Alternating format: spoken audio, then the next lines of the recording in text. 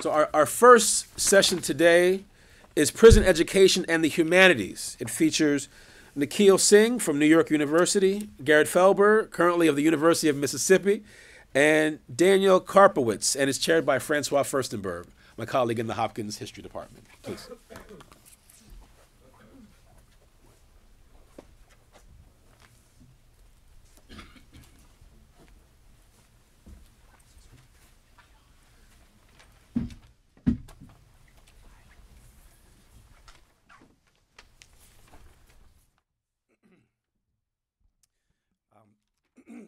Well, good morning to everybody.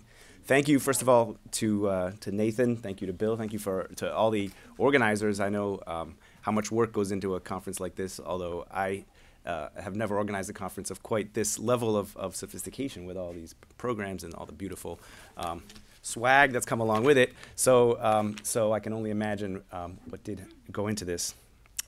I'm particularly honored to be kicking off this conference and to be introducing this panel of scholars, three politically engaged and socially engaged scholars who take their work outside the ivory tower and deep into the carceral state, connecting, as I see it, one of this country's major institutions to another.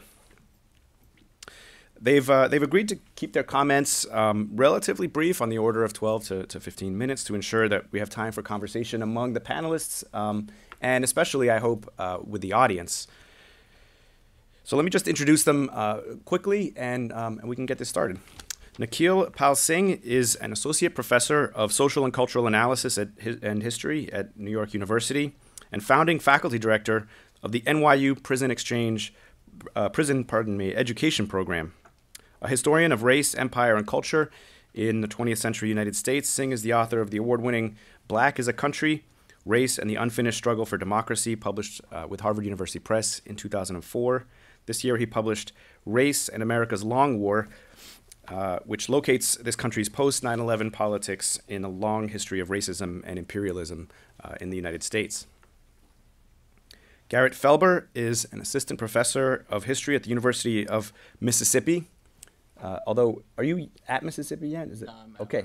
I think I understood that right. So he's actually, before even beginning at the University of Mississippi, has a series of fellowships at Harvard University's Charles Warren Center for Studies in American History and the New York Public Library's Schomburg Center for Research in Black Culture, where he'll be completing not one but two manuscripts, one on the Nation of Islam, Black nationalism and prison organizing in the post-war Black freedom movement, and the second, an edited collection of writings by former political prisoner Martin Sostre. I hope I pronounced that correctly. We're All Political Prisoners, the writings of Martin Gonzalez Sostre.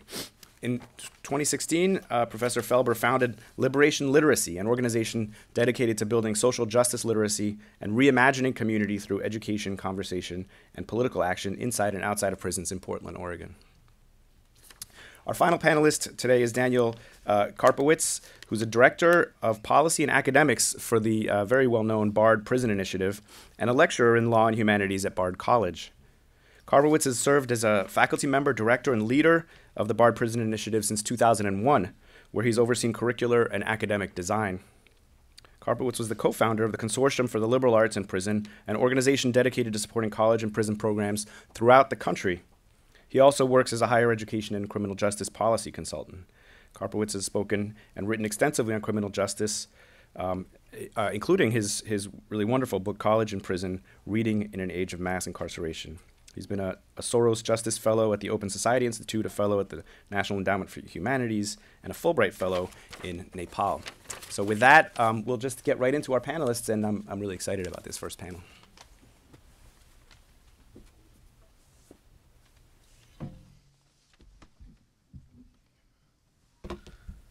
Let me just get this up and see how that looks.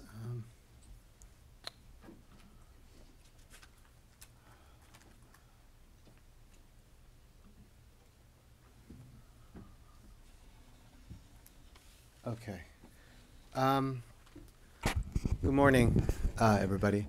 Thank you, Francois, for that introduction, and thank you, Nathan, for inviting me to come and talk about some of what we've learned over the last few years in setting up the NYU prison education program. Nathan and Shani were at NYU when we were starting, so Nathan saw some of the early kind of bumps in the road, and I haven't talked about this program publicly very much because we've been too busy doing it, and also because I don't know. I mean, I'm a scholar and a researcher, and and I think of myself sometimes as engaging in more public-facing intellectual discussion. So that's what I'm used to doing. But this has been a sort of a different kind of work, so I'm going to stumble a little bit as I try to talk about it. And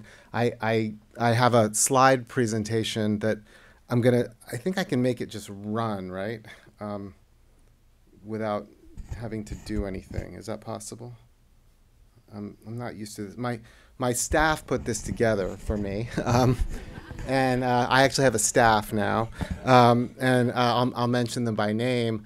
Our administrative director, who's worked with you at Michigan, I know, is Rachel Hudak, who we hired a couple of years ago, and she's been amazing. And we also have a reentry coordinator, Lauren Broussard, and a communications director, Rachel Bosch. So we now have a staff of 3. It's taken us this long to get up to that point, and they're really amazing, and they obviously do most of the work. So I'm a little reluctant somehow to sort of be the person talking about this program in some ways, because it's been such an incredible collective effort. And we've learned a lot doing it, both about what it means to do prison education, but also what it means to kind of try to rethink what the university can be. And so I want to sort of talk about both sides of that. I'll try to just kind of flick through these slides while I'm talking, and they don't exactly match up with what I'm saying, but we're all used to listening and like distracted viewing now, so I think you'll be able to do both. And the purpose of the slides really is they kind of come off of our website, and they talk a little bit about our mission and values, but they also show some visuals of what the program actually looks like inside. So I'm going to talk about 3 things. I'm going to talk about the strategy and vision behind this program. I'm going to talk about our curriculum a little bit, and then I'm going to talk about what we think of as the community network. So we call ourselves a college program and community network, and I'll talk a little bit about what is meant by the community network. So we really started this program at NYU. It was a faculty-driven initiative from across the university. It started really with conversations among people who just wanted to start doing some teaching in prison. We met with people like Max Kenner from Bard and other people who had set up prison education programs. We didn't really know what we were doing. And lo and behold, we got some leverage with one of our deans, and we got a startup grant from the Ford Foundation to start our own program. And the vision that we began to articulate in writing the first grant, was that the urban research university especially has the tools to engage in a productive way in solving large-scale social problems. And in this case, we thought that the large-scale social problem that we were interested in solving, or at least addressing, is to think about what contribution we can make to the eventuality of a post-mass incarceration society. So the post-mass incarceration part is important because one of the ideas we had in the beginning was that we wanted to we wanted to teach inside, we wanted to do college in prison, but we also wanted to create pathways from prison to college for our students. And also not just for our students, but for the family members, the communities, the friends, the kind of social networks in which our students were coming out of, taking them into prison. So we saw teaching inside as a route to intervening not only in the problem of mass incarceration at a sort of the main point of its sort of horror, but also kind of thinking about how it could lead us back to the neighborhoods, to the places where people grew up, to the zones where people were basically slated for incarceration even before, they reached puberty, in a sense, right? So trying to think about how we could think of this as a circuit, and how we could imagine ourselves intervening in some way, in the way in which we designed our program. So the one of the great things that we were able to get NYU to agree to was to offer an NYU degree. So we actually offer an associate's degree in liberal studies at the prison for students who can complete the courses we offer. We teach about 15 courses a year. They're all taught by NYU faculty, mostly tenure and tenure track faculty. That was one of the decisions I made as faculty director at the very beginning, was to try to get a lot of buy-in from faculty who had some traction, some clout in the parts of the university where they worked, to get them into the prison, to get them committed to the program. There's a temptation, because of cost and because this is how universities now work, to rely on adjunct teaching, to rely on graduate students to a lot of teaching. We certainly have adjuncts and graduate students who now teach in the program, but we've had really, really prominent NYU faculty agree to go into the prison and teach. And that's been a really huge source of strength in building strength in the program, not the least of which because faculty who have some clout can negotiate with their department sometimes for a course release, or for to allow the teaching in the prison to meet their teaching requirements, which is obviously huge for them because it's a huge time commitment, but it also obviously contributes resources to the program.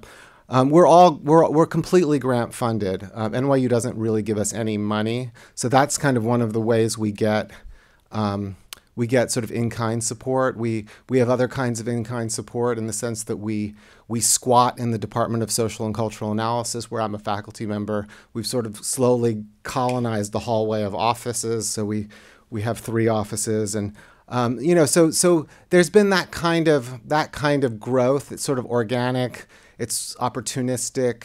It's about learning, I think, how to leverage the underutilized capacities and resources of the university, which I think I would say it's ended up being a kind of a hidden skill that I didn't really know that I had.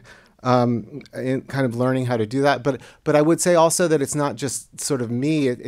I think there are tremendous underutilized, underleveraged capacities in universities for this kind of work. When I end up going to departments and talking to people, they're so excited to do something.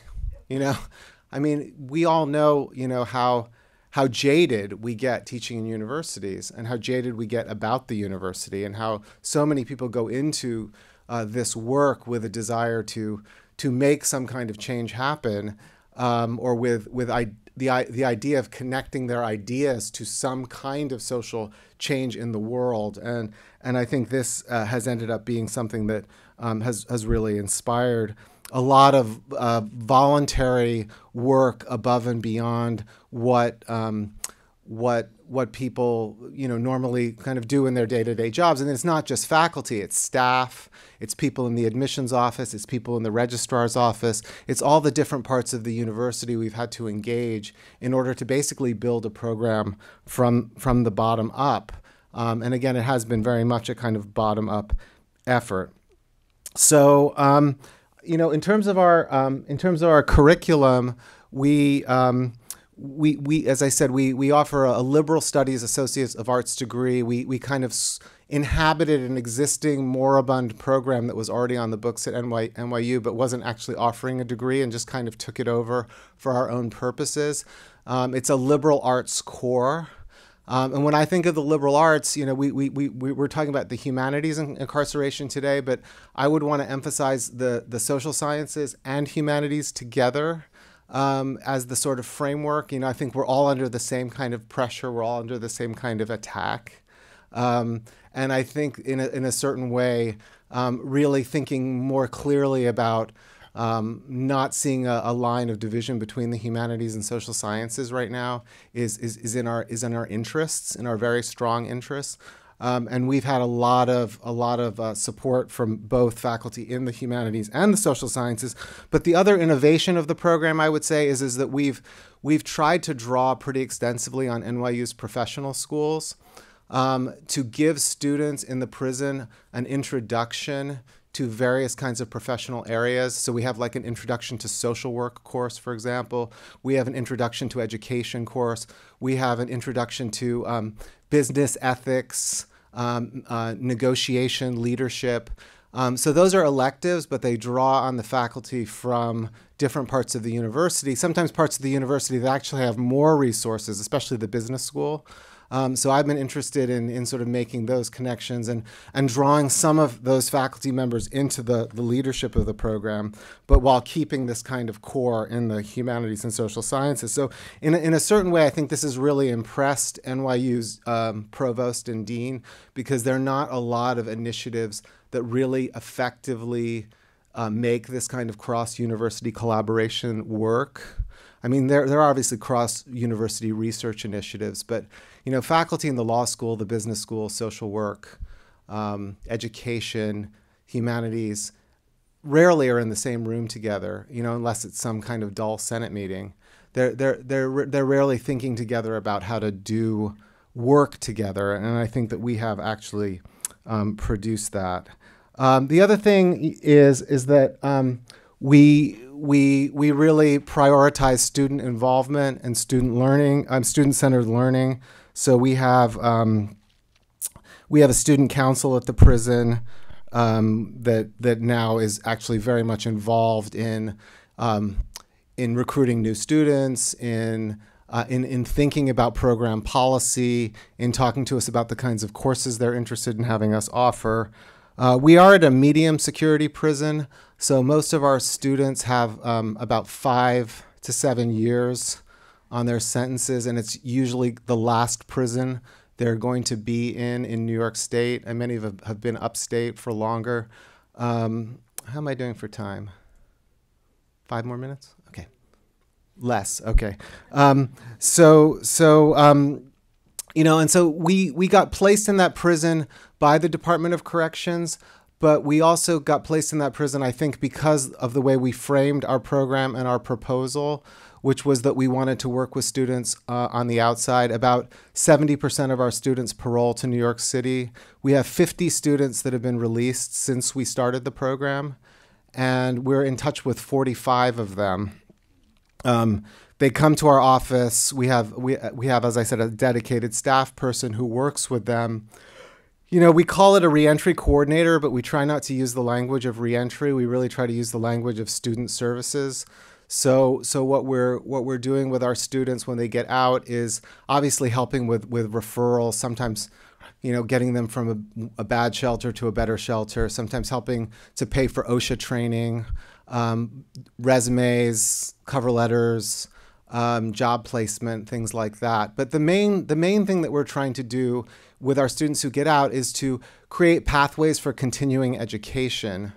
So that includes college on the outside for some. We have 8 students who are enrolled in BA programs now, including 2 at NYU who are finishing their BAs now. And we got some scholarship support from the dean to fund those students. But we also have writing groups, we have theater groups, we have discussion groups, we have meetings. So this is sort of part of, and we also have a documentary film project that we've been working on where we've been following 3 of our students for a year coming out, sort of for the whole year, and kind of filming them, and then at intervals having screenings with family members and other students and community members to kind of discuss the process. So the documentary film has been an interesting project for bringing people together and connecting people. And so we've been documenting everything that we're doing. And this is sort of the organic part of building up the community network. And it's part of the advantage of being in New York City, that we have so many students coming back to New York City. And we also are still in a city where there is some infrastructure of social services that we can draw upon. And we have this amazing sort of fund that a private donor gave us, which I highly recommend if you can get something like this, for emergency assistance for our students. So we pay off parking tickets. We help students to get their driver's licenses restored. We pay off sometimes student loans. Sometimes we can pay a month's rent or a month in the YMCA, or something that sort of, when there's an emergency, we can help our students very directly with cash. And it's really not a lot of money, but it makes a huge, huge difference, especially when someone's trying to get a job where they need to drive, but they have $1,800 of parking tickets, half of which they got while they were in prison. We negotiate down those fines. So since we have staff, we can also contact the DMV and sort of say, well, we'll pay this, but can you write down this $1,800 to $800? It takes about 15 minutes. But for somebody coming out of prison with that kind of debt, and most people coming out of prison have debt, it's really, really been helpful. So I think I probably need to stop. We did have our first graduation this fall. We had 5 students get the associate's degree, which was an amazing event.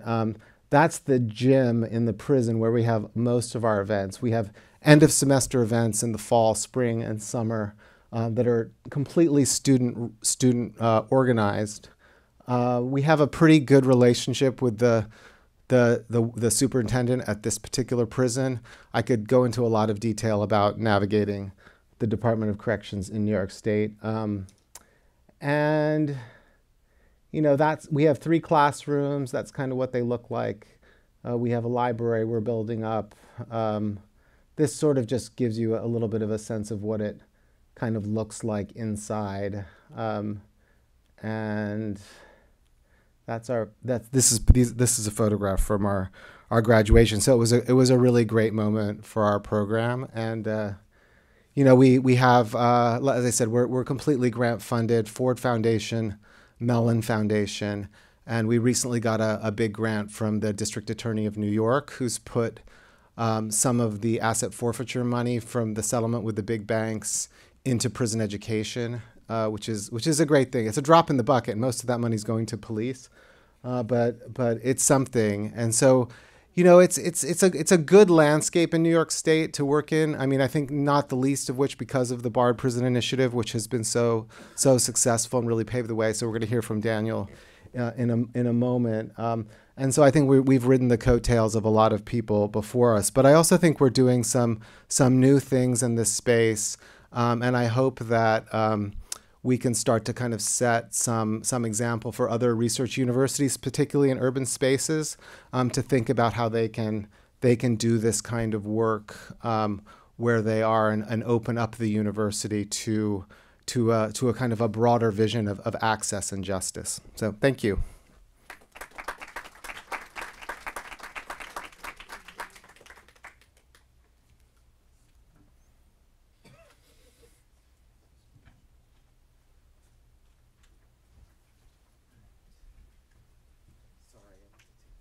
No, it's okay. I can. Let's see.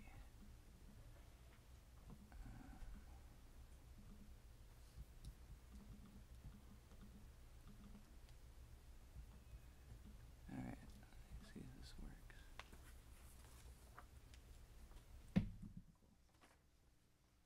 So thank you so much to the planning committee and to Nathan for having me here today. And this is something. Prison education is something that I've been thinking a lot about over the last year since starting this program that I'm going to talk about, liberation literacy. I'm working at Harvard to try and start something there during my year there. And then in my future home in Mississippi, there's a prison to college pipeline. So I'm sort of straddling a future program, a past program, and trying to start one now. so those 2 books that I'm supposedly writing, I spend most of my time thinking about prison education. And I kind of see my remarks today mostly as questions and causing problems more than solutions. So I hope that we can collectively come up with solutions, but I see my role up here mostly as kind of troubling some of the things that I struggle with in thinking about prison education as a practice. So sort of the 3 questions that I have, really the main question that I'm coming at this talk today is what is the role of prison education in prison abolition? And I'll table the prison abolition question if people want to talk about it later, but that's where I'm coming at this from, and that's what I'm committed to. And can prison education, in fact, be abolitionist? I don't come at it from a sort of intrinsic view that if you have a prison education because of your proximal location to the prison, you're doing abolition work. I think it's quite the opposite. In fact, I was actually asking my contact at DOC to send me an updated photo of the Freedom Library that we started. And she said, oh yeah, the director of prisons in Oregon came in and she loves your program. And maybe this is cynical of me, but my immediate response was like, oh shit, what did we do wrong? So I think we do have to be really self-conscious about doing prison education as abolitionist work, because in some ways we're building things into the edifice and the scaffolding of prisons. So a second question that stems from that then is, what is the relationship between the university and the prison in creating and reinforcing structures of hierarchy and oppression? I think both the prison and the university are places that fundamentally run on exclusion and again, yeah, I realize I'm sounding really cynical up here, but I think if we're being real with it. So what is the relationship between those 2 things, and how can that actually help us think more productively about a sort of prison abolitionist pedagogy? And lastly, since the theme of this conference is the humanities, there's a discourse and a trope of humanization that runs really through writing about incarceration and also prison education programs. Sort of this insistence that prisoners are humans and therefore we should treat them as such, or that the prison dehumanizes people. And of course, all of that's true, but I'm really interested in troubling the way that that humanization and that language can actually reinforce a sort of liberal humanist version that impedes prison abolition. So I'm going to try and move quickly through the context for my thinking through these, which is the formation of liberation literacy and what it stands as today. But I think it will help ground some of the more theoretical things I'm talking through. So I was a graduate. This is going to be very much in contrast to what Nikhil just said about the program at NYU. Not only is my PowerPoint running on manual transmission, but we probably ran this program for a year on under $1,000. I was dissertating in Portland, Oregon, while a student at University of Michigan. So I had no credits, I had no students to bring inside, so it's rather low budget by comparison. So I essentially taught Black history courses at a minimum security in Portland for 2 years before some of my students taking part in Inside Out classes said, can you bring some students in? We really like talking to people outside the prison. And I said, well, I don't have any students, but I proposed to the prison that I bring in community members, and they said that's fine, much to my surprise.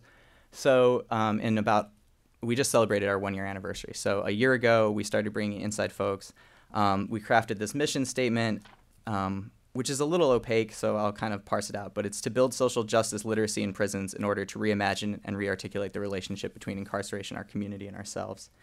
And really, to break that down, I think literacy in the most basic sense is usually used to refer to reading and writing, but we were trying to think broadly about what would it mean to be literate in liberation or in social justice, and what does it mean to have a language and pathway to talk about that.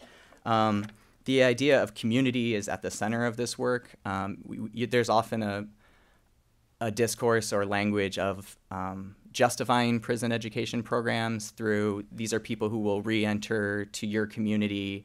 And we really pushed against that by saying, look, these are people who are part of our community, and we want to permeate that boundary and really use it to reimagine what community even means. And lastly, the sort of relationship between incarceration and ourselves. in other words, how does building a social justice literacy remake incarcerated people's sense of their place in history as makers of history rather than subjects of it, hence the Grace Lee Boggs mantra, and Grace's work is largely informative of a lot of things we do. Just to give you a sense of growth, this is by next spring. I'm cherry picking a little bit here. This was a movie night, so we have more people on movie night, but that's something we do as well. So every month we'll have a documentary film or a film on social justice or racial justice, and people from outside and inside can invite one guest, and it's kind of used as a recruitment tool and a way to enter the classroom with lower stakes, because we're typically discussing, a historical monograph or a theoretical work, and it's kind of hard to enter. And this way, if you're watching a film, everybody has the same text to analyze. Really quickly, just to give you a sense of the types of books and authors that we brought in. So this is just a smattering, but these are all authors that we either Skyped or came in person. So you see Dan was nice enough to come down and talk to our group. Elizabeth Hinton, Walida Imarisha, all three of them came to the group to talk about their books. And then Stephen, Ibram, and Khalil all Skyped in. And part of that was just kind of giving, again, a sense of a wider community of struggle, that this is not just a conversation we're having locally in the prison or in Portland, but that there's this whole wider network of people who are committed to this project. One of the things I ran into early on was that if you're reading a book, we were essentially reading a book every 2 weeks. I was kind of running it like a grad seminar, and I had to back off and switch that to one monograph a month. But if you're moving through books that quickly with 15 people and you have to provide those books, that's a lot of books in the course of a year. So we started a Freedom Library. So this is me on the left with the start of the Freedom Library, which was just those books that were donated by Rob and Kelly and Dan and some other people. I just said, could you send your book? We were really fortunate to have these students at Cal and Gable, which is this elite private school in Portland that has assemblies like every month on mass incarceration. I went there and said, like, oh, should I talk about the origins of mass incarceration? And they were like, oh, no, we talk about that all the time. We just want to know about your program. So I was like, okay. So they did this book drive and really allowed us to have a much more robust Freedom Library. So this is what it looks like now, and this is kind of just a sampling of the types of books that we have in there. It's mostly leaning towards racial justice topics, but there's social justice writ large is very much a part of it. And then kind of, I think a high water mark for us was right before I left in July, we published our first newsletter. So this was through a partnership with a nonprofit in Portland called the Independent Publishing Resource Center. So they did all the design and the printing for us, pretty much at cost. This is, again, the benefit of being in an urban space. There was an anarchist printer who gave us a discount. So not every town has an anarchist printer. But essentially, we produced all the content. You can see the masthead was designed by one of the students in our class to give you a sense of kind of the topics. So this is a review of Christina Heatherton and Jordan Camp's book, Policing the Planet. One of the students was tracing, the 3/5 rule through contemporary felony disenfranchisement, the prison divestment campaign that Enlace won in Portland recently, a kind of discussion of Emanuel Wallerstein's quote, "In uncertainty there is hope." So this is something that we're hoping to publish quarterly, and for us was a major step. And then some just kind of current things that have happened since I left or as I was leaving. One is because it's a minimum security, a lot of folks get out. Almost all the people who were in October when I started the program are now out. And they wanted that continuity to stay involved. So now we have an outside reading group that's led by formerly incarcerated people. And the Catlin Gable students also have started a student chapter. So they read the same books as the guys inside, and then they correspond. Because if you're under 18, you can't actually go inside. So they write back and forth about posing questions and responding to those. Okay, so moving to some of the problems, I think, of prison education to think about. So a couple of years ago at the Warren Center, there was this conference. The Scope of Slavery actually coincided with the American Studies conference, just like this one does. And it was really challenging, I think, to think about the continuities between slavery and mass incarceration, just as today we're thinking about incarceration and the humanities.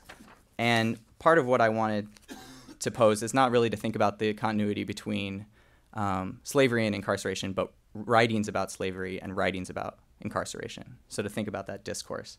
And largely here I'm drawing on Walter Johnson's work on the role of dehumanization and agency in kind of discursive framings of slavery.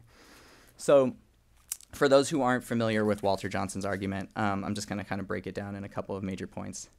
So he writes, "It is commonplace to say that slavery dehumanized enslaved people, but to do so is misleading, harmful, and worth resisting."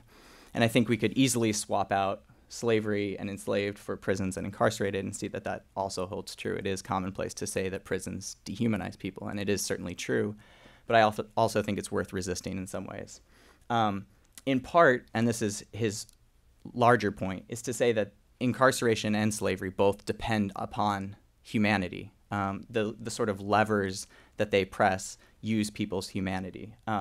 So to call it dehumanizing obfuscates the ways in which this is a central mechanism. So to just give some concrete examples to anyone who's been incarcerated or worked in carceral settings, people's time being used against them, the privileges of visitation, even prison education as a sort of right is used against people. So you can only participate in this program if you're doing certain types of behaviors. Anyone who is engaged in these prison regimes knows that the sort of capriciousness of the rules is one of the central levers of power. For one prison guard, hugging an incarcerated person is a PREA violation. For another, a scarf is a strangling device. There's always the prison officer who's obsessed with brassieres and is going around monitoring, who's wearing brassieres or not. So there's all these ways, very human ways, in which the prisons keep unimprisoned people out, as well as inflicting power through this sort of arbitrary human mechanism. So this is really just kind of the grammatical point that Johnson's making.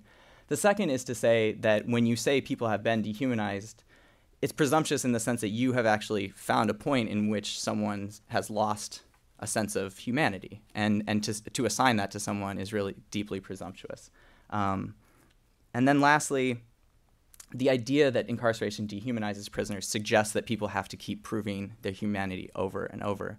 And this is something that we really struggled with in the group because the incarcerated men in my program would talk about the dehumanizing nature of prisons and wanting people outside to see them as human, but they also fully understood the trappings of that argument in the sense that then the end goal just becomes to say, I am human, and that we want a political project that envisions something beyond that. So really quickly, I just want to acknowledge that there are other forms of dehumanization that I think are really productive. One is Ferreri's notion that there's both humanization and dehumanization, but that only one is people's vocation. And then kind of following on that, the Bogsian idea that the project is really to make a more human in the sense that we're capitalizing on the ways in which humans are creative, self-conscious, political and social, that sort of thing. And I don't think necessarily Johnson is unaware of these, but I think these are ways that we can mobilize that discourse productively. So lastly, I want to talk about the university and the prison. We talk about prison to college pipelines or education for post-incarcerated students, but are frequently reminded, I think, especially in programs like Inside Out, we see the ways in which the university is really for one set of students fundamentally and not for another. And an Inside Out program often brings this to the fore because we see how incarcerated students are sort of used to teach non-incarcerated students. And this is a discourse that also runs through inclusion, diversity, and equity programs, is how important it is to have students of color on campus so white people can learn. And I think we see that same thing running through programs that have integrated classrooms. So when we place this on top of a framework where there's this violence of gentrification accelerated by universities who are claiming eminent domain and profiting from investments in prisons, we can see the university as not merely complicit, but actually complementary to the prison. And that's really important to consider when we're talking about bringing the university to a prison space. I think Columbia University, which is where I did my master's, is a great place to kind of explore this, but it's certainly representative, not necessarily an outlier. So this is the Justice Mapping Center's map, which of course collaborated with the Columbia Spatial Information Design Lab to produce this map.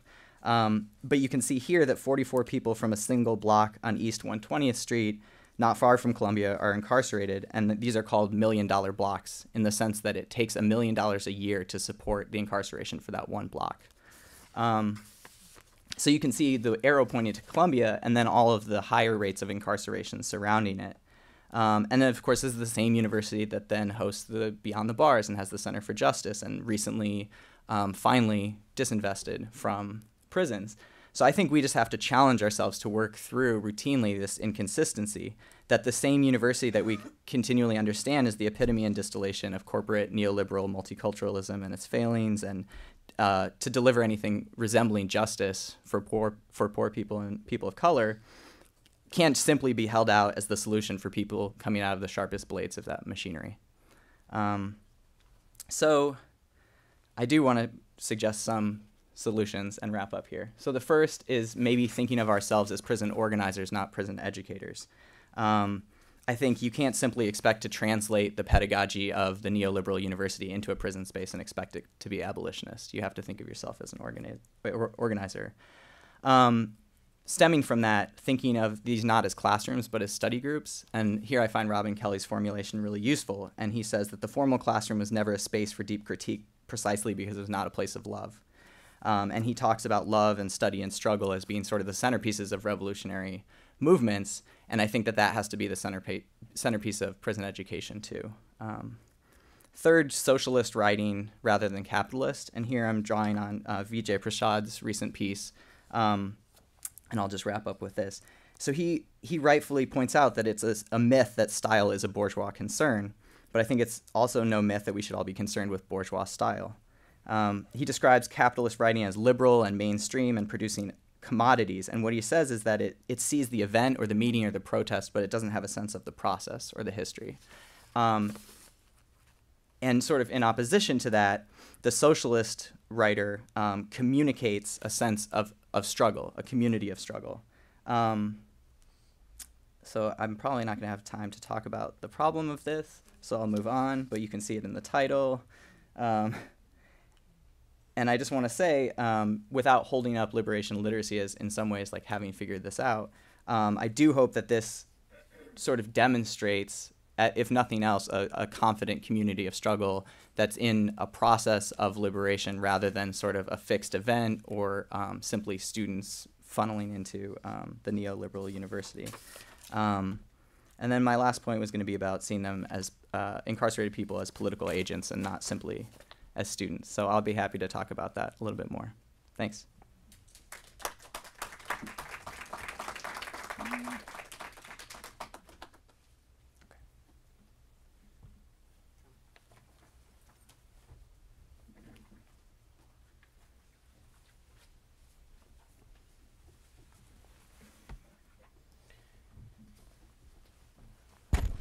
Hi there.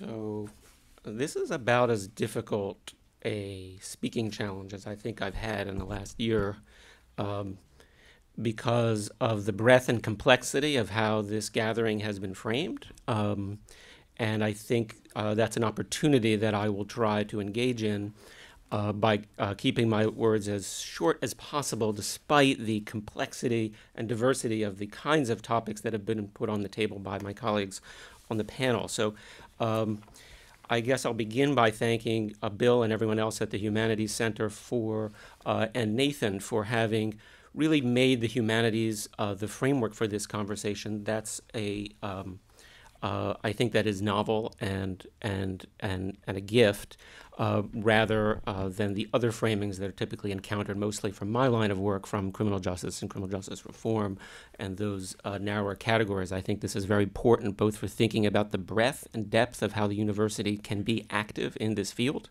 and for other ways of thinking about what is so monstrously wrong with both the prison site and the way we in the academy do or do not relate to it. So I do thank that for that, and I wish my words could live up to Nathan's introduction. They won't, but I will be thinking about cornbread for a long time, and in sitting there nervously trying to think about how to engage that extraordinary narrative or piece of literature that was shared with us at the outset. I was remembering something that I'd tried to write in the past about Hume, who tells us that justice begins in scarcity, which I think to this philosopher of the early modern and liberal political tradition, right, made sense at that time, and certainly makes perhaps even more common sense to us, right? Justice begins in scarcity. That must mean that justice means the sharing out of scarce resources, the distribution of scarce resources. And that's what we're supposed to. So in this worldview, we're told, when you begin to think about justice, start with scarcity. I think we've lost. I think it's very compelling. I think it's very powerful common sense, and I think it's completely wrong. And not only is it wrong, it's a deeply ideological and politically problematic statement and worldview to which it gives rise. Justice does not begin in scarcity. I'd like to suggest justice begins in luxury and the democratization of luxury. And that's what I think about when I think about the cornbread.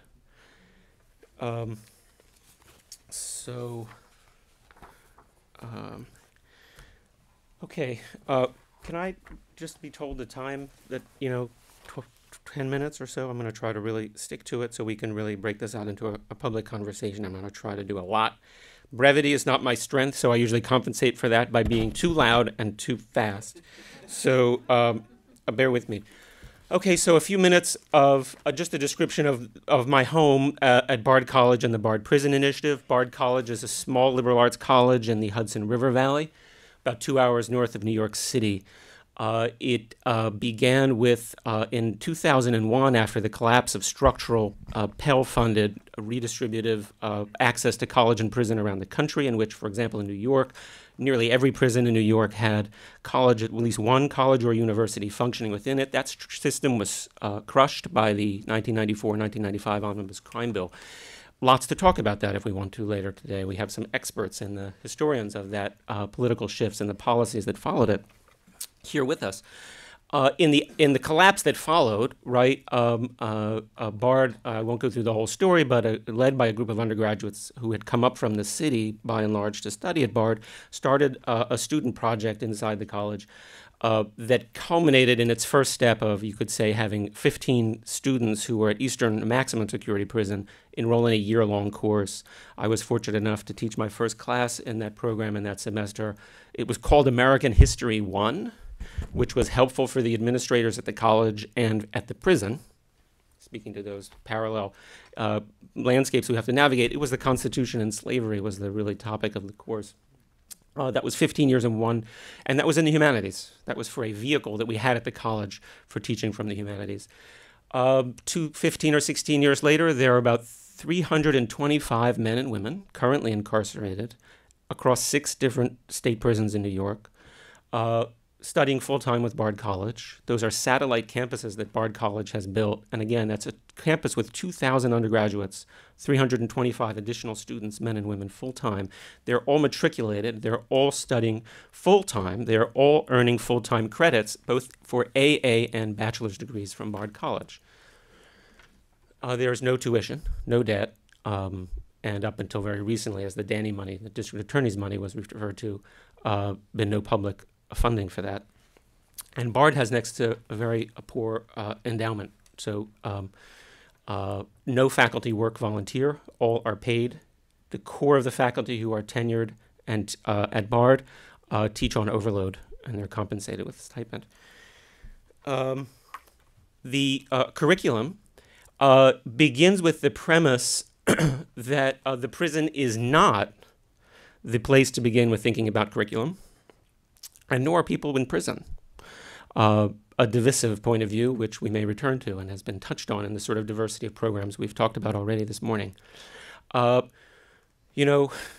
just pause there.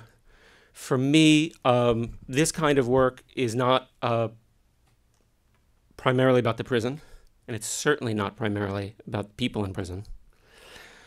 To the degree that's about the prison, it is, and I say this in a consciously provocative way, to the degree that it's about the prison. It's clearly not about changing people in prisons, because I think a sentiment all of us here who have spoken this morning share. It's about doing some modicum of intervention to change the landscape of the prison.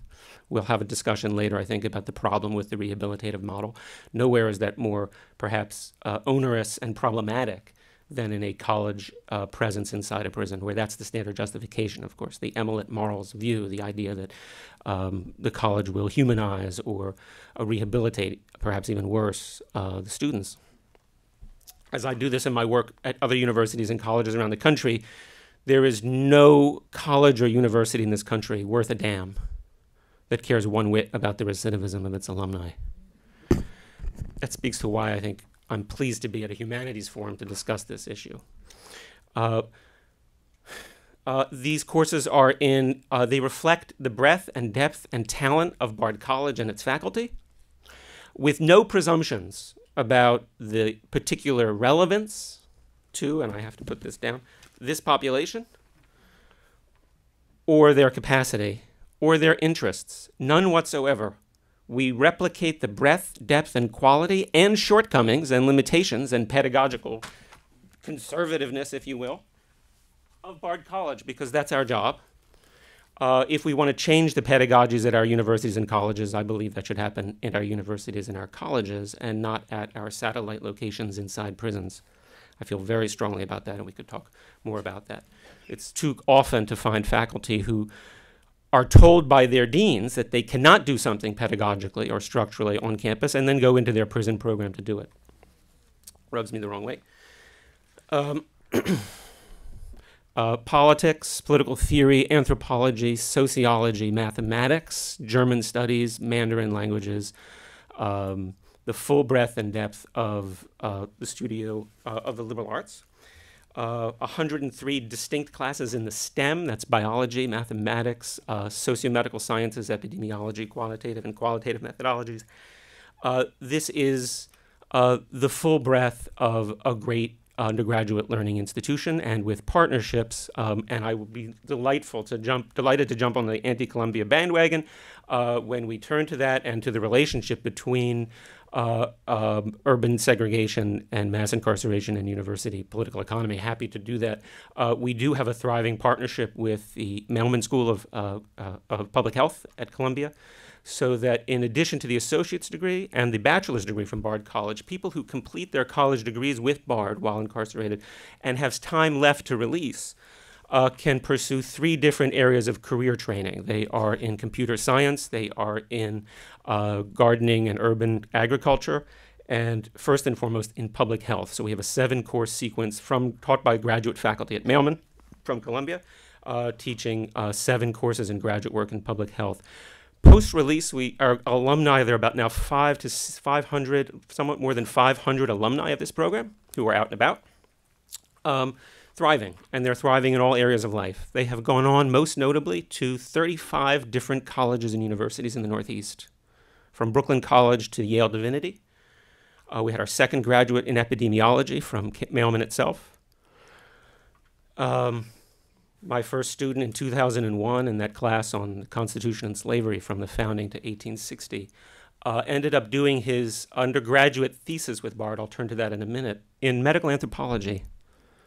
His topic as a research field was, his question was in medical anthro, declining infant mortality in the South Bronx and rising rates of neonatal intensive care admission, which he had experienced in his family.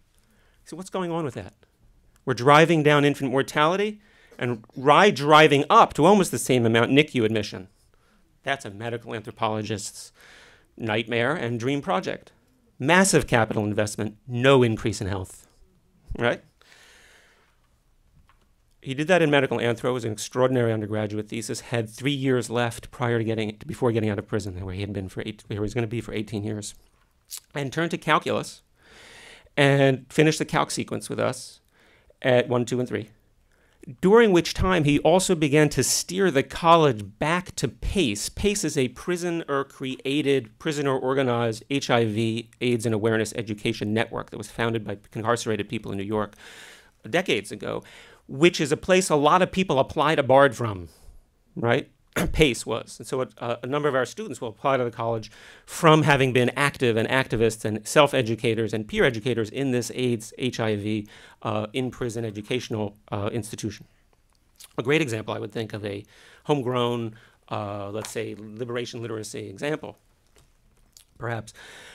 He went back and started to bend that reach from the college and its graduates inside, where maybe 15% of that prison is a full-time barred student body, to turn us to epidemiology and public health as a potential career pathway for people, right? So bringing together the interest in public health, community health, socio-medical questions that was already there for non-college involved intellectual and activist people inside the prison, and linking that up with the college graduated community in the prison, and now building out that relationship. So at his encouragement and others, we started to invite mailman faculty in, and that has led both to this 7-course postgraduate pre-release career track.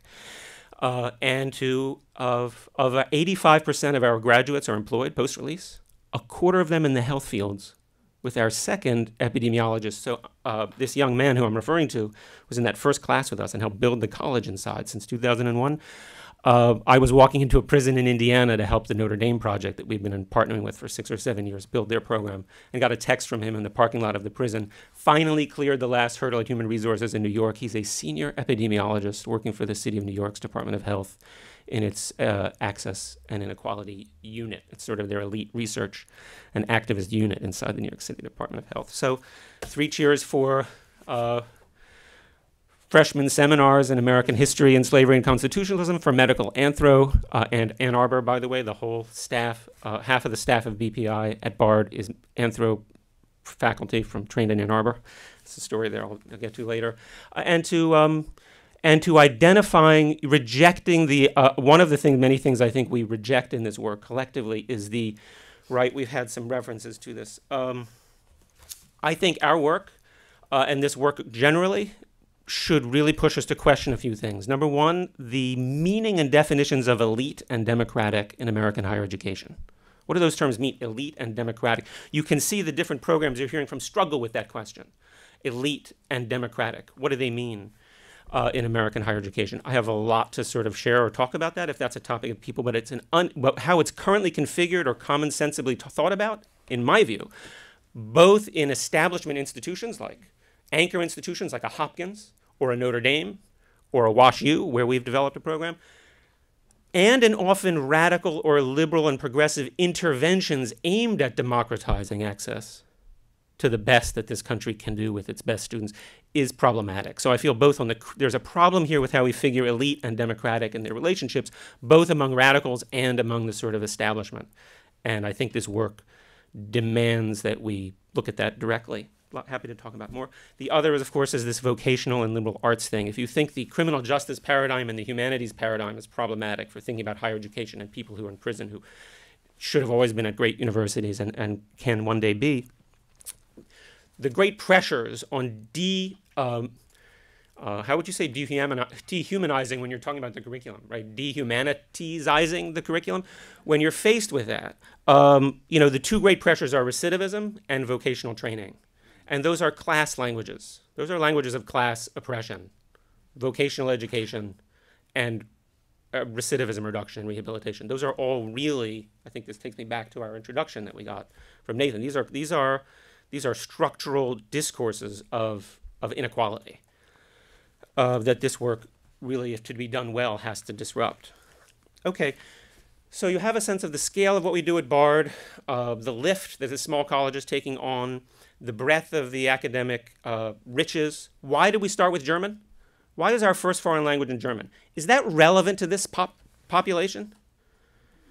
Is it of interest to this population? Where our first BA seminar, we have an upper level sequence of mandatory cross-disciplinary seminars to get people to their senior project. It was on Du Bois. We had an anthropologist, an historian, and a chair of literature at Bard teaching it. And when the students found out that he had done all his Weber and Marx in German, they thought we were condescending to them by giving their theory in translation. And we ended up with 3 different cycles from 0 to 400 in German. Same thing happened with Mandarin, because when the next cohorts of students came through and saw that the other guys had done German, they were like, we'll show them. We'll do Mandarin. So BARD works with about now around the country to help other colleges and universities do something similar. With Grinnell in Iowa, Wesleyan University, and early on with probably our most successful partner, who's represented in this room by its director, Amy Rosa, at Goucher College here in Baltimore. I don't want to get in trouble with Rosa, but you know, one thing this faculty could certainly do is reach out to Amy Rosa and your colleagues who have really taken risks. So we've worked with them, Washington University in St. Louis, our first R1 partner, Notre Dame and Holy Cross at Notre Dame in South Bend, Dwight Hall at Yale University, Princeton University, the STEM faculty, and so on. University of Puget Sound, University of Vermont, we're in conversations with the University of Iowa, about a dozen colleges and universities around the country, public and private, secular, Catholic, Lutheran, R1s, local liberal arts, but there are certain principles that we share in common that we can speak more about together. So that's the sketch. I'll leave it there. I'd love to have more of a conversation. I will say one thing. I think, to end, I think that too often when we're thinking about inclusiveness and radically inclusive structures, what we ask students to do is implicitly make a trade-off.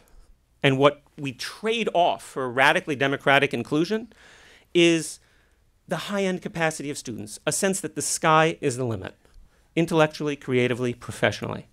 And that really is an unacceptable trade-off, but I think it's standard for how America addresses the question of elite versus inclusive, democratic educational structures. So that's it. Lots to talk about. Thank you.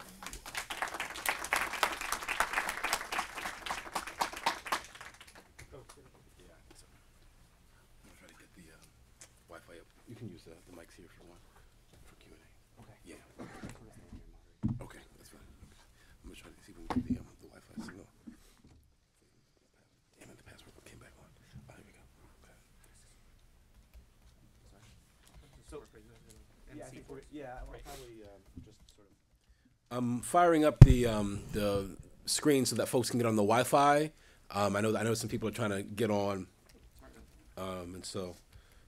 And then you can use the hand mic.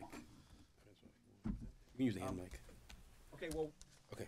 While Nathan is getting us connected, let me just say that was a terrific panel. I think we got a set of examples of what's happening here, and also a set of sharp, I think, but hopefully productive, sort of disagreements in terms of kind of vision, or at least opening up a set of questions about what we think the vision of a prison education is, or should be, or should not be. There's a whole, there's a lot of questions and that come out of this, and I may just open it up by raising the paradox, which I think was implicit and explicit in several of these comments, which is the extent to which in the university and kind of political world that we live in, the ways in which the humanities and the social sciences are or feel themselves under siege, the rise of of this kind of emphasis on STEM at across the system of higher education, and what we have here coming in out of the prison education world, which is this really strong emphasis on liberal arts, almost the very opposite of the kind of STEM. We have recently where a governor, I forget if it's North Carolina or Florida, was saying we shouldn't even fund students who aren't doing STEM education, and yet at the same time we have these small, and it doesn't seem accidental that it's emerged out of these small liberal arts college and is now sort of percolating into larger research institutions, but this real vision of liberal arts in what might seem to be the most unlikely of educational settings. So maybe we can start with some of that, or we can just open it up to questions or comments from the audience. And I would like to recognize also Amy Rosa. Let's recognize Amy Rosa, who also has been very, and Jennifer Munt, who works in the Goucher Prison Exchange Program, prison education program. Keep doing that, and who've done a lot of work here in Maryland. Okay, great. I'd like to just jump in. look, the more wealthy and more prestigious the institutions, the more risk averse they are. Okay, they dread the more capacity they have to take risks, the less they want to. I can tell you that from my last 17 years. This has been my career for the last 17 years. That's almost to a T.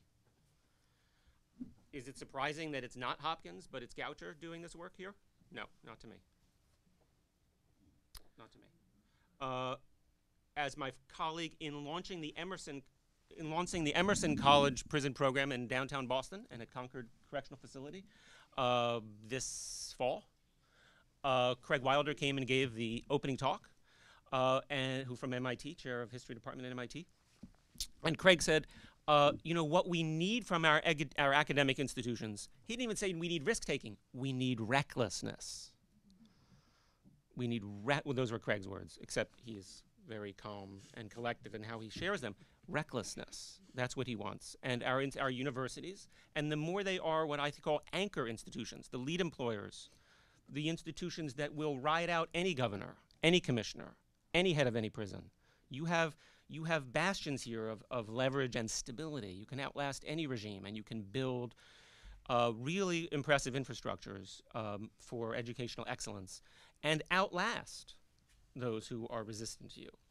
That is not the typical way that this work happens. So can I would just say that. Yeah, can I respond to that too? Because I think that's a really excellent way of describing how I understand what we've been doing. You know, and obviously we're at a very much sort of more preliminary stage, but trying to figure out how to build an infrastructure that will last in the university. You know, I think I tell people this, and they, you know, they want to talk about education on the inside, and of course we should talk about education on the inside, and it's a hugely important thing, and it's a big part of what we're talking about today. But I end up finding myself talking a lot about the sort of the sort of mundane details of how to navigate the kind of the university setting, especially the sort of large risk-averse real estate corporation that I teach at, and it's a really interesting thing. And one of the sort of strange things that happened recently, and all of you know about this, I'm sure, is that when the story broke about Michelle Jones, who was admitted as a PhD student in the program that I teach in American Studies. So American Studies and the Department of Social and Cultural Analysis are very close to the prison education program, and so Michelle was admitted through into the PhD program. Doesn't have anything specifically to do with the prison education program, although it's also part of the kind of the network that's formed that sort of allowed that to happen. And when the NYU president saw that story in the New York Times, basically saying, like, making Harvard look really, really bad for, you know, basically rescinding their admission of Michelle Jones, suddenly we're getting calls from the, you know, what we call the 12th floor at NYU about the prison education program. And the next thing you know, the NYU president's coming to our graduation at the prison. He's never been to the prison, you know, and it's kind of like suddenly we've got like, you know, the red carpet being rolled out. He travels with Secret Service agents. I mean, there's all kinds of things going on, you know. So here we are, just kind of plowing our little furrow in this big research university, and we're a very small program, and now we're sort of in a kind of a different relationship to it, because there's a sort of a sense that this might actually be something of value. I think this is a moment of peril for us too, of course, because having scrutiny from the 12th floor of Bopst is not necessarily always the thing that you want. I mean, they want to pitch stories to the New York Times. They want to highlight our students, and you know, all of this can go very wrong. I mean, my inclination up to now has been to, like I said, avoid really talking much about this publicly and just kind of doing the work, because doing the work is extremely hard in the university, not to mention navigating the correctional landscape. But I do think that Daniel's right, and what BARD is doing around the country is really important. That universities, if universities are lost right now in terms of their sense of what their mission is, consumed with fights about Title IX and no platforming and, conservative attacks. Here's an example, not the only example, but an example where the university can recover its sort of sense, the sort of the Deweyan sense of kind of public service, essentially. I mean, NYU was founded as a private university in the public interest, but a few years ago, the public interest part just kind of dropped off the masthead. And I think we're one of the few experiments inside the university that's really reestablishing that sense of what the university can be. And it's not exactly for liberation in the sense that Garrett's talking about. I mean, I think about this all the time. What is the political end? What is the political aim? Are we doing political education? A lot of our students are becoming organizers. We've linked up with organizations like Just Leadership USA and other organizations that are actually thinking about training formerly incarcerated professionals to have a seat at the table in terms of advocacy and be part of the conversation. I think that's extremely important. We are also part of the correctional landscape, and it's irreducible. So, I mean, I think we should talk more about that challenge and the kinds of kind of problems it potentially raises. Does anyone in the audience want to comment, question? Yeah. What kind of seat you want ex-felons to have at the table? Because I look around this room and I don't see a whole lot of us in here. Mm-hmm. You speaking about issues that you academically need a hands-on experience. Right. I'm talking about I'm saying there's not a lot of us in here. I'm not ignoring you. I'm not ignoring you. Mm-hmm. I'm just making a statement. Can you say your name, please? My name's Shorty. All right, I'm a prisoner's right advocate here in Baltimore. I'm part of the Baltimore block. I do a lot of police brutality, and I've been to New York, to Columbia University to speak on this. And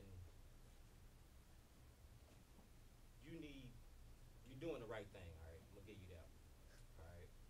But we know, just like you said, the economics in Johns Hopkins University, and it's intertwined with racism in the courts and the judicial system and mass incarceration here in Baltimore alone. You know what I'm saying? So, again, I asked what kind of seat you gonna give us at the table, because Eddie good at the table. Eddie know what he's talking about. You need more Eddie. May I respond, please? Yes, sir. So I'll speak from a sort of as a sort of the academic director of the prison initiative really originally, and now as an organizer. Our major goal, the charge we have from the university, is to that the worst thing a teacher can ever do, the cardinal sin for a teacher, is to underestimate their students. And I fear that happens often in this work.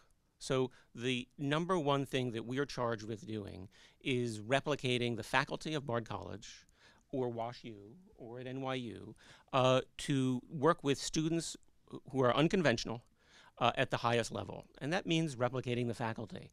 And that is, we work at hierarchical organizations. All of these, all of our institutions are hierarchical. And American higher education is not just hierarchical, it's a pyramid. It's a pyramid. Part of the dynamics of our organizing has to do with how we relate to that pyramid. So for us at Bard, I can say it is an extremely long-term relationship with students who become peers and eventually become our superiors, whether it's as, the number of students we have who are graduates who have far gone beyond my educational attainment and are now out, however, pursuing their own careers as sociologists, as epidemiologists, as social workers, is how we seek that. And it is to them at places like Len Martin and leading the New Justice leadership, they become our colleagues. Second Chance Pell is really with us today because of formerly incarcerated leadership in organizing. Not so much in academic design, which is what the faculty of Senate at NYU or Bard does, but in taking their extraordinary achievements academically and professionalizing them and going out into the world and creating their new careers. So I see that as really the way the college relates to the long-term success and ambitions of its alumni, the same way it does with all alumni. That's how I see it. I'll try to be brief too, and maybe Garrett wants to say something. I think what you're saying is extremely important. I think maybe I'll articulate a little bit of a middle ground. I mean, I really agree with Daniel about like we take the standard of education very, very seriously, and I think that's it's very, very important to us that we're training our students to be able to participate in the conversation in whatever field they're going to end up going into. And as I said, we are working with students who are mostly slated to be released, so that creates a certain character to our work. But the goal is to bring students into the conversation at each setting, right? So we have a student council at the prison, as I said, which is now heavily involved in a kind of ongoing process, both inside the prison in terms of challenges of the program in the prison. As you know, there are basically challenges like, are guys getting to class on time? What kinds of COs are like messing with our program? What kinds of problems are coming up in terms of the distribution of materials? So they're getting involved in all kinds of levels of basically helping to run the program in the prison and recruit new students. So that's one layer. Then there's a student council on the outside. So we have a student advisory board that works with our program on the outside. So including students that are employed by our program as interns. And since we now have students who have been admitted to NYU, they're actually in NYU as students. So again, it's a kind of student-centered governance, if you will, because all colleges have student government, so we want to have student government. That seems to me to be a completely legitimate way of thinking about a role for students in relationship to a program. And then third, we have an advisory board, and on our advisory board, we have people like Glenn Martin and people who have been formerly incarcerated who are advising our program and kind of thinking about our program's mission and values and making sure that it's aligned with a kind of vision of what it means to think about this work as being centered on having formerly incarcerated people have a place at the table. Now, that extends then to things like the admission of Michelle Jones into our PhD program, the prospect of hiring formerly incarcerated faculty. So in the School of Social Work, Kirk James just started, who's a formerly incarcerated a PhD in social work, who now runs all the programs in the School of Social Work that are about justice-involved communities. So we're building, again, a wider network, and we do have as one of our values the idea that formerly incarcerated people need to be in the conversation wherever we can make that happen. So I think you're absolutely right. And it's a process, a kind of, as Daniel said, it's something that sort of evolves out of doing the work. But I do see it as something that needs to be a core commitment of this work. And in that sense, I completely agree with you. Could I respond really briefly? So I see part of your question in terms of outside my scope, which is about organizing this conference. And that's the part I'm going to throw over to Nathan. I'm sure he'll be thankful for that.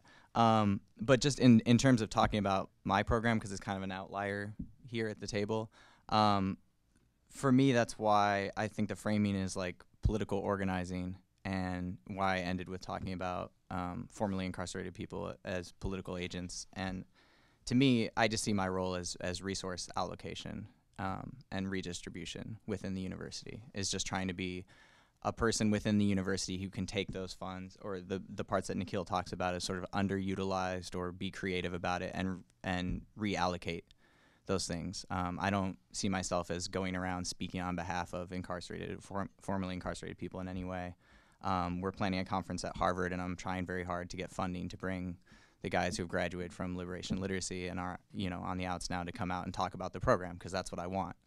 So ultimately, if you're asking the question of where at the table I want people here where I'm sitting, because I don't want to be sitting here talking about this. But I'm speaking as myself, as a person who co-founded this organization.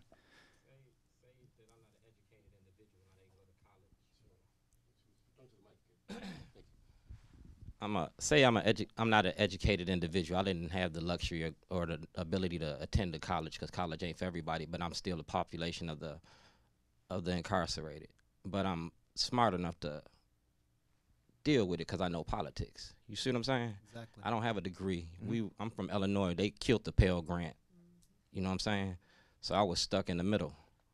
I know what you're talking about, educating inside and the trials and tribulations you got to go through to do it. They don't want it. They want an uneducated population. But you can learn, you know what I'm saying? We still need a round table outside of your comfort zone? One of the things that one of the things that really that I learned from that really inspired me kind of in kind of growing up and learning was the whole tradition of non-degree adult education that used to be workers' education. There were so many spaces of education, political education in this society that used to exist outside the university. You know, the person I did a lot of work with, Jack Odell, you know, who was extremely important in the history of the civil rights movement, you know, never finished college. You know, he got his education in the National Maritime Union on ships, reading books and having reading groups and discussions. So this is what I love about what Garrett's doing, because I think that we do try to incorporate that vision to the extent to which we can into what we do, which is to say, when we say one of the values of our program is the continuing education of people coming out of prison, it's not just about people who enroll in college. It's not just about people who, you know, it's about actually creating spaces for, so we have an active writing group that's gone on, that's self-organized among our guys who, you know, they come to the space, they meet, they're sharing writing, they're sharing reading, and it's not about being in college, it's about using the space of the college to reinvigorate this idea that learning is a lifelong goal, that education is something that everyone should have access to throughout their lives, and that universities have certain spaces that can be used for that purpose. You know, it's very small scale, but I do think it's an idea worth thinking about. We have about 5 minutes left in the panel. Are there comments that people want? And if you could identify yourself, please, when you do speak. Hello, my name is Melanie McPherson. I grew up in what would now be known as the ghetto. We have musicians, artists, painters, and poets. And I believe I got a real good education. One more. Good afternoon. I'm Khalil Bey, and I was in the consortium up at Attica State Prison. We had a consortium. It was under Damien College, Niagara University, and SUNY Brockport. And of course, getting an education in prison was an obstacle in itself. As a prisoner and proclaimed to be a violent offender, I found myself being a target by the correctional officers because they didn't want to see me get a degree. And they had the argument where others would have to pay, they and their families would have to pay for a college education where I was getting it free, but I looked at it entirely different. Then I had the big question mark because, my background was power to the people. And at one time it was against the law to teach a black man how to read or write, right? Now we're going to college and what have you, and I'm saying, what the hell am I learning in here, right? Am I learning to stand on my head like the mortarboard reflects, or am I, my understanding, is it going to take me through life to a place where, I can be successful in, uplifting my people? You follow what I'm saying? Because I know that's what it is. Am I getting a political education here? Yes, I am, right? Because I realized that, that education wasn't something that I was supposed to get, because then the Pell Grant stopped, it cut it off and what have you. And I can't even get credits for that, throughout the system and stuff, that I got. I'd like to say, I think we should think about these as, these are parallel and deeply interpenetrated struggles. Mm-hmm. The American Academy has, look at what this place looked like in 1930. Mm-hmm. Okay? Look at what it looked like in 1964.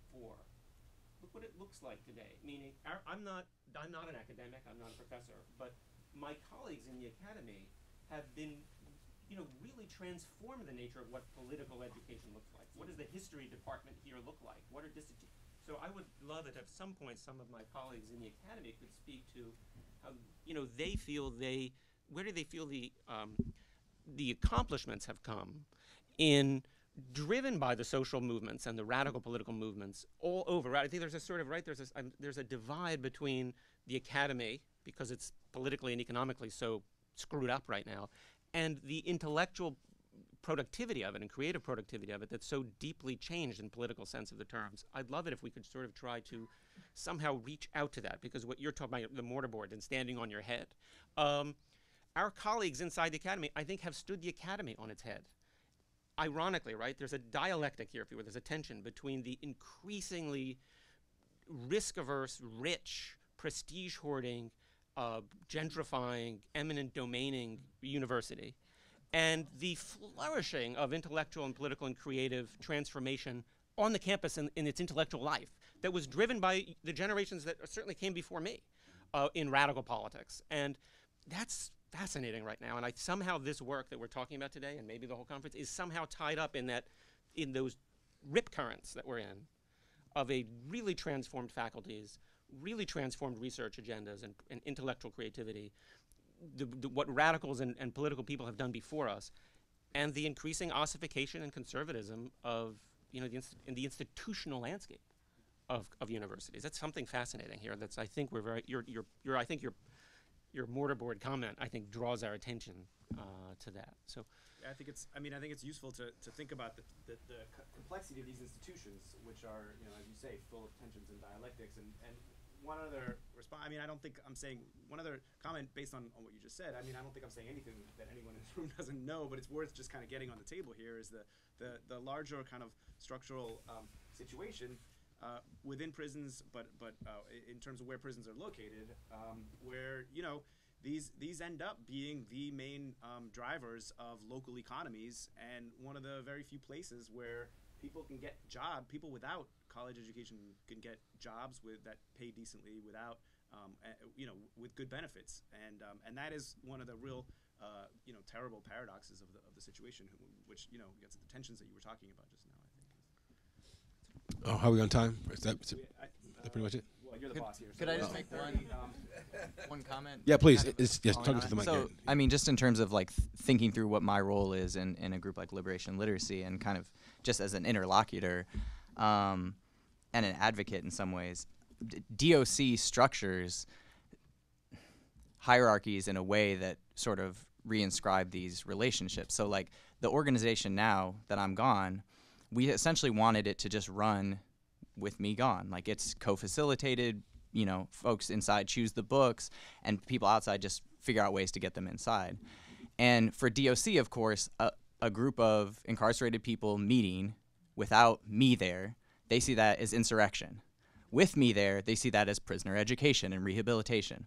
Now, I can tell you those conversations look pretty much the same. We're talking about prison abolition, we're reading George Jackson. I'm not saying I'm absent in some way from the classroom, but I don't see myself as doing anything different other than being a resource and a facilitator. But I think we need to be cognizant and always just thinking about the ways that DOC and the university kind of structure these hierarchies and ask that we play these roles, and constantly just try to subvert them and figure out ways to essentially just, no one inside could have said, we want this freedom library, we want books on the Attica Rebellion, we want books about queer identity. But if I send those from publishers, they allow them in. And that's just understanding the fucked up way that these institutions run, and just trying to leverage that positionality to get those books inside and let people do their organizing and their education. Yeah, I don't want us to. No, please. The next, we're gonna thank our panelists and keep the conversation going. Thank you very much. As we transition, I want to make folks aware of a couple of things we have downstairs. We have a great report from the Able Foundation about prison education and the reintegration of folks into the workforce that we have extra copies of for folks who are interested. There's also a really wonderful calendar that Josh Davidson was happy enough to provide us with from Certain Days, Freedom for Political Prisoners. It's an organization and a movement basically between Montreal, Toronto, and New York.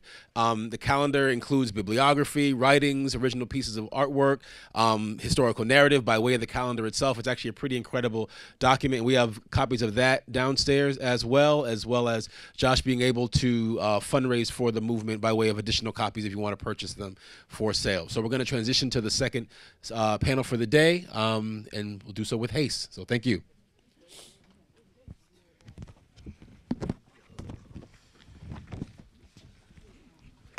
Thank you very much. for inviting me. Oh, please. Appreciate it.